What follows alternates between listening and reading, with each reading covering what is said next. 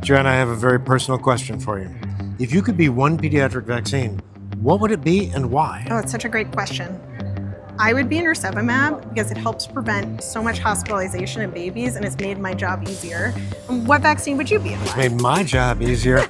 I would be hepatitis B birth dose because I would love a chance to reduce a kind of cancer by 95%. Well, let's see what some other pediatricians would say. Let's find out. Ooh. I mean, I think I'd be the RSV vaccine because I'd be new and hip with the times. I love that. That's great. Oh, I'm going to be RSV. Simple. It's like one of the best innovations we have. It actually reduced bronchiolitis, and our admissions really tremendously decreased over the last couple of months. I feel like it's super wonderful. Oh my gosh, that's such a hard question. I feel pressure. I'm going to think out loud.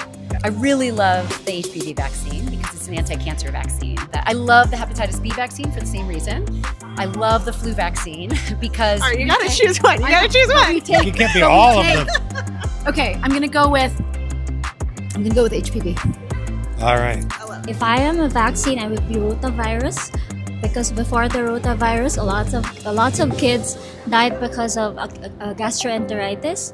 After the vaccine, it changed the landscape of gastroenteritis. Now a lot of kids live through gastroenteritis. I think I would want to be the COVID vaccine because the COVID vaccine, really saved a lot of lives and really proved to the world how important research is and how important the medical community is. Wow. So people appreciate doctors more. And so, yeah, I would want to be the COVID vaccine.